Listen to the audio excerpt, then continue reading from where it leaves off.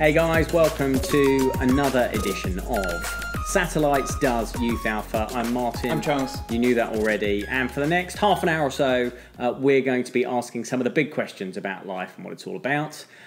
We've got a few questions for you. We're going to kick off with one of those right away.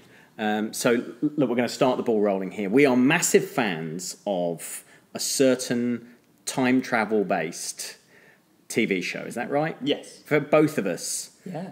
Who's on the shirt today? This is Back to the Future, actually. Well, that works perfectly. So we're thinking about time travel. We're both big fans of time travel shows and movies. Yeah. Doctor Who. Yes. Maybe not the last couple of seasons, but apart from that, love time travel. Love the concept of time travel. Love the idea that you could go back through time, see anything, or into the future, and like maybe even do stuff that changes the past or the future. Really interesting stuff. Charles, if you could go back to any time in history, where would you go and what would you do? Okay, so I have like two complicated answers for this. The first answer is quite on topic. I'd probably go back to when Jesus was around. Oh, yeah. And see like what happened, what went down, witness a few miracles. The second one is I actually would probably just travel back like a few years backwards because like in a way life has never been better than it is now in terms of technology and stuff. Wow. Like if you go back to Jesus' days, like you're pooing on the street. Do you know what I mean? Like hygiene wise, I wouldn't cope going too far back. You would not cope 5 minutes in a poo on the street culture. Oh no. If there was any chance of like poo being chucked out of the window in buckets, you know, like you see an old like no, I'd just be constantly looking up. You would. And looking like, no, I can do it. I mean, that's a movie. That's a movie right there. Charles Merrick gets sent back into biblical times and has to dodge poo. Yeah. What about you? I mean, I just want to see that. I just want to travel back and see that. I agree with you. Like, you don't. We've never had it so good in terms of technology and comfort. But it would be interesting to go back to the time of the ancient Britons, and particularly, I'm thinking King Alfred the Great, that kind of time, when the Viking hordes were attacking, and you had all the kind of the armies of different parts of England kind of fighting each other and fighting. I mean, I would want to be up a tree somewhere. I wouldn't want to actually be down on ground level, and there'd be poo coming out windows all over the place. But I love that period in history. It's very interesting. Yeah. You know who got me into that? Harry McIntyre. Because I watched his TV show and it's all about that. Yeah. That's interesting-ish. So that's one question, but here's a different question, okay? If you could go back in time and give your past self some advice that perhaps would change some things, you know, if you could go back and give your past self some advice, Charles, when would you go back to and what would you say? I'd probably tell my 7-year-old self to not give up piano and to carry on playing piano and learn it properly. Because at some point you're going to sit at the piano and only be able to play chords and it's going to sound awful and not as good. I can't tell whether that's a metaphor. No, it's a genuine thing. I wish I could play piano properly. It's a great answer. What's yours?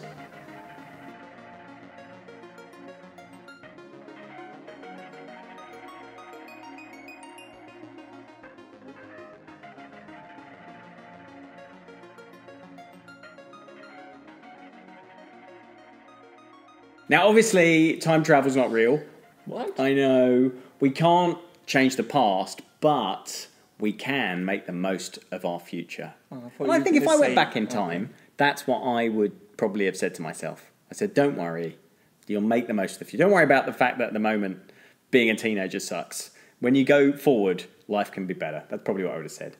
So we can live a life that is totally fulfilling. And like that is the life that God wants us to have. That's the life that we are talking about when we invite you to follow Jesus. A life that is totally fulfilling in a really awesome way. And in the Bible, we've said this before, Jesus says, I have come that they might have life in all its fullness. Or in another translation, I've come that they might have life to the full. Like the fullest possible experience of life comes through living God's way. That's John 10, verse 10. And we talked in a previous episode about how that means more than just enjoying your day, like having pleasant or pleasurable experiences. It's about this deeper sense of meaning and purpose that gives us fulfillment. So Charles is a trained actor, and so I'm going to get you to do a little bit of improv here, Charles. Great. So Charles, imagine that you are going to spend a day at your favourite place on earth, Disneyland, on your favourite roller coaster. Oh yeah. And just do Charles Merritt on that first ride, enjoying himself on the roller coaster.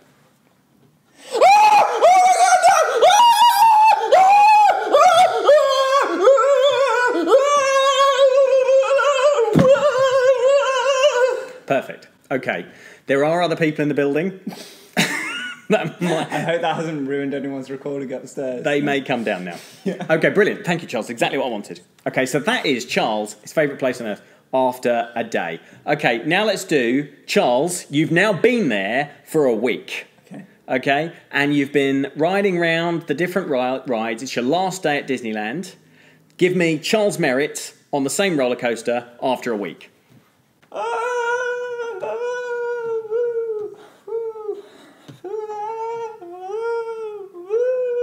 So you'll see Charles is still enjoying himself. I mean, Charles looks a little bit like a scary ghost zombie, but that's often the case. On to the part. I see.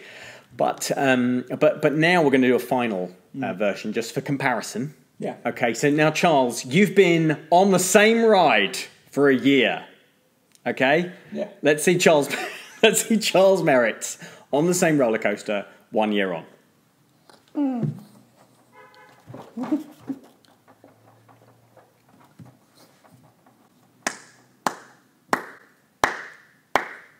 Didn't get into drama school. Such range, darling. Didn't get into drama school. I don't understand that.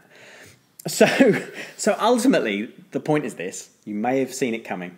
There's stuff that gives us short-term pleasure, but ultimately it doesn't give us long-term contentment. That deeper sense of like happiness and life to the full isn't achieved by just doing the fun stuff of the world. Whatever it is, believe me, whatever version of that you want to come up with, it's the same answer. So you'll find people who've had like massive amounts of sex with lots of different people, like Russell Brand.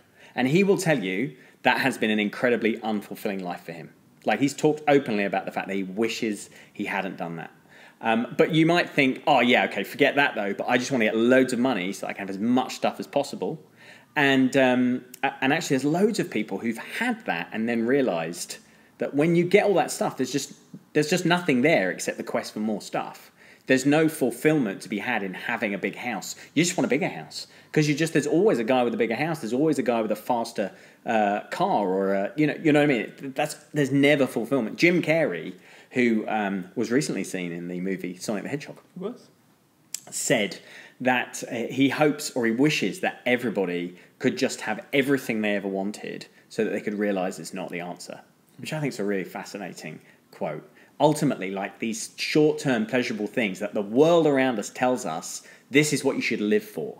Work and earn money so you can have these things. Ultimately, it doesn't make you happy like day one, Charles. It makes you feel a bit dead, like day 365, Charles.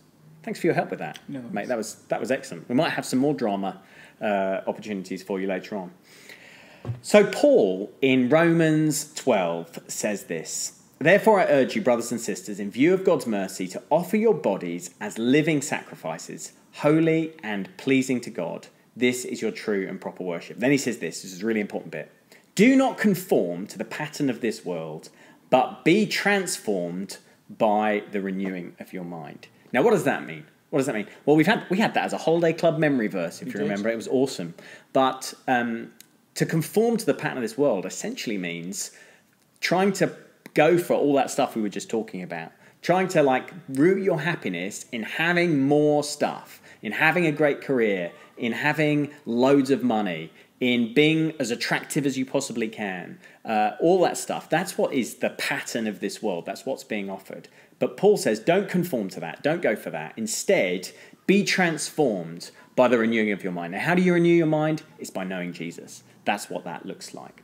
So in other words, the right way to live, God's perfect way in all its fullness, isn't like the way the rest of the world lives.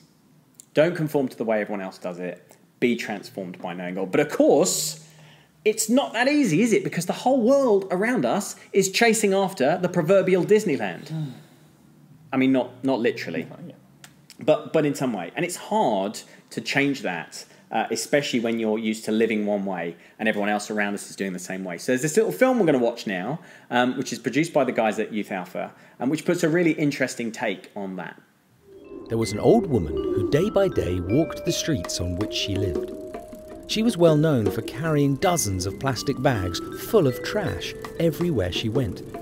She was also notorious for pestering passers-by for money and would be very aggressive to anyone who refused her request for cash. As a result, she didn't make many friends. The day came when the old lady passed away, and you would expect that her funeral would be a very small occasion. But surprisingly, a huge crowd gathered, all kinds of well-dressed relatives, top executives, not to mention lots and lots of lawyers. It turned out that while the woman was living on the streets, she had inherited a huge fortune, including a very luxurious apartment that was filled with dozens of extremely valuable paintings. But strangely, the woman had chosen to continue to live on the street, just her and her plastic bags full of trash. Apparently, she didn't want to leave behind the life she knew, and so she never got to enjoy her extraordinary inheritance.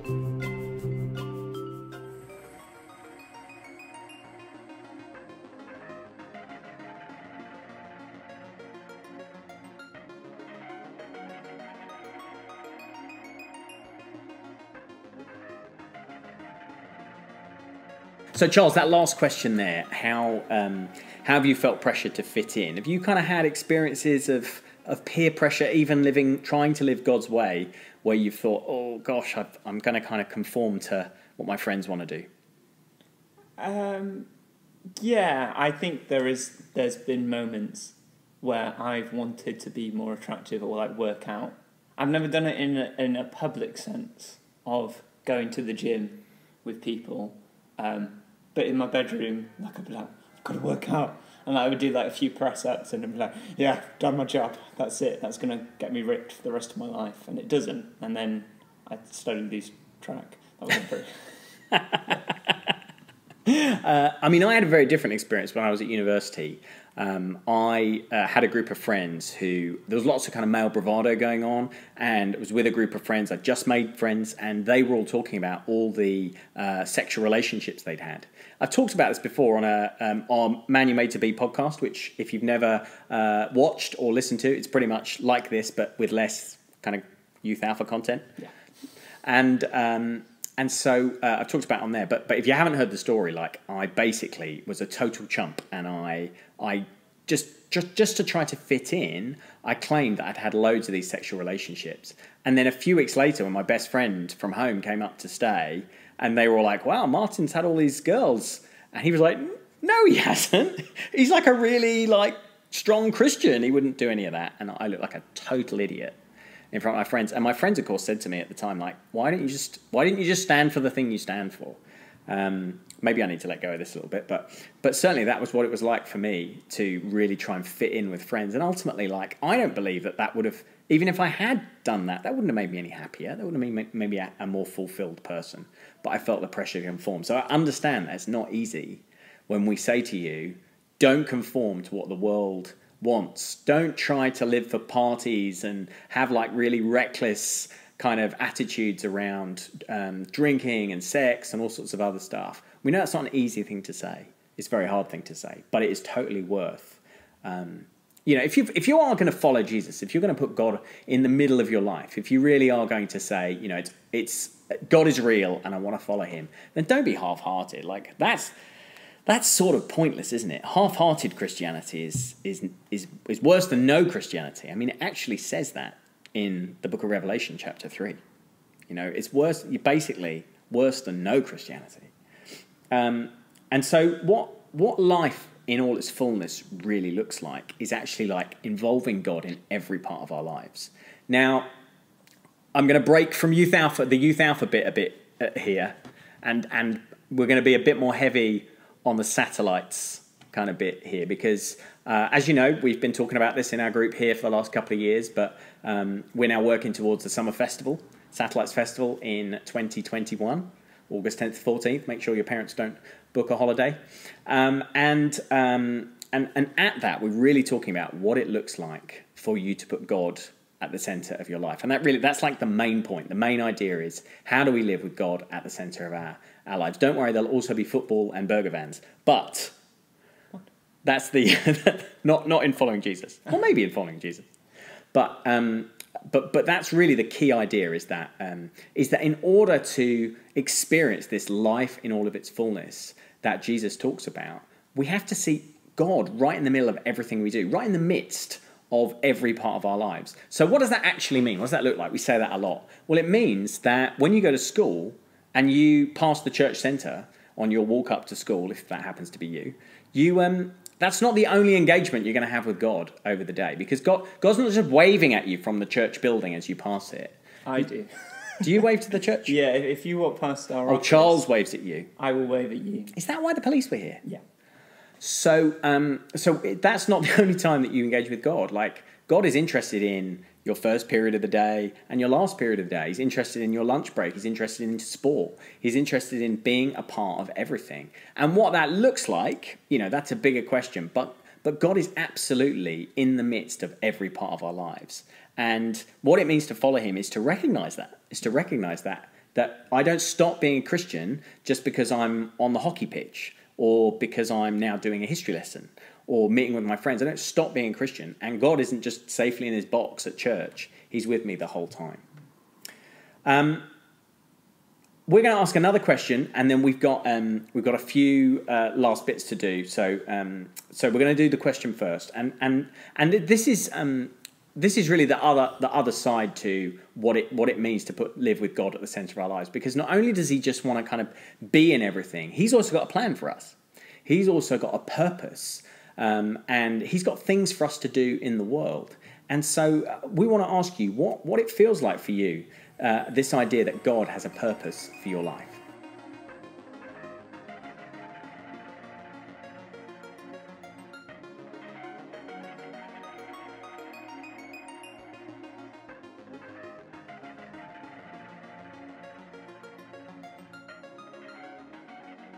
Great. We are going to watch an interview now and this is an amazing interview, with a guy who has really stepped into this idea of putting God at the center of his life. So he's somebody who definitely wasn't living God's way. He was chasing after all the other stuff that we were talking about. And then he had a moment of realization. And to see what he's done, or what God has done with his life, this purpose that God has had for his life as a result, this is what it looks like to enter into your life in all its fullness. Watch this.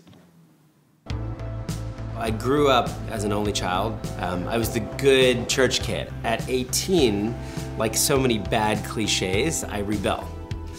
Became a nightclub promoter. And over the next 10 years, from about 18 to 28, really climbed up New York's social ladder. At 28, I had gotten many of the things that I thought I wanted. My girlfriend was on the cover of magazines, I had a Beamer, I had a Rolex, I had a Labrador Retriever, I had a grand piano in my apartment in New York, and I was so unhappy. Something awakened in me, it was a realization maybe that I would never find happiness where I was looking for it. There would never be enough girls, there'd never be enough drugs, there'd never be enough parties. I guess it was a fresh look, being able to take a look at faith again with fresh eyes. And I became so compelled by a Jesus who went around serving the poor, who went around looking after others, and lived a life of integrity. This is this verse in James that I came across that said, "True religion is to look after widows and orphans in their distress, and to keep yourself from being polluted by the world." So I was 0 for 2. Not only had I done nothing for the poor in a decade, I literally polluted people for a living. I made this radical life move. I wound up selling all of my possessions. I joined this humanitarian mission, group of medical doctors, volunteering in West Africa, operating on a huge hospital ship, and I become their photojournalist. I saw a lot of stuff over those 2 years, and I think the thing that struck me the most was people drinking dirty water. Half of the country didn't even have their most basic need for health met. Half the country didn't have clean water to drink. And when I landed back in New York, I was 30. And this was the issue that I felt so compelled to work on. Charity Water was definitely birthed out of my faith experience, of me returning back to Christ, to God again. And I believe that the idea of Charity Water is very close to God's heart. I believe the idea of a world where every single person drinks clean water is so fluid, is so in line with the heart of God, the heart of the Father. And it's an amazing thing to be able to do with my work. Over the last 9 years, we've raised almost $200 million. We've helped over 5.5 million people around the world get access to clean water, so we've made a little bit of a dent. And most importantly, the number of people without water has come down from 1 billion to 660 million. If I look back on it, I think this idea of really trying to serve God through my work, has changed everything in my life. But I think, you can do that wherever you are, whether you're a banker, whether you're a florist. You can bring, the kingdom values that you believe in into your work, into the way that you serve your customers, into the way that you lead your team members, into the way that you support others. What an amazing story. So good. So inspiring. That's what it looks like when we serve God first. We know this stuff is not easy. We have to let go of the stuff that we used to live for, and that's not an easy thing, is it? I mean, no. Have you ever tried to, ask someone to stop doing something that they like doing? Yeah. I mean, they don't like it. No. I don't like it. If I say to you, Charles, stop watching that Stranger Things marathon. Make me! Yeah, you see? Yeah. People don't like that. If I say, Charles, stop building that Lego Princess Kingdom. Never! Yes. You see? Sorry, you're just touching a lot on my butt. Wow, I feel like we're bringing some stuff up here. This is suddenly counselling. We don't like being told to stop living one way. But the reason we invite you to do that is because the life that you could step into is so much greater. Greater even than a Stranger Things marathon. Or a Lego Disney castle. Absolutely. It's also hard, I don't know if you find this, to let people around us know that we're living differently. So that was true of my story earlier on. But, it's hard, isn't it? Like the social embarrassment that can come from, like, admitting you're, like, a Christian. Like, it's a real thing. Like, we should be honest about it. And yeah. Some of you guys are amazing at it, but the rest of us find it pretty hard. And so we recognise that that's hard too. But honestly, what we want to say today, this is our key point really. Following God's way is the only way that you will be truly happy in your life. It is the only way to truly be transformed so that you can live life in the fullest way imaginable, the fullest way that you were created to live, to be the person you were made to be. Ding, ding, ding. Goodbye.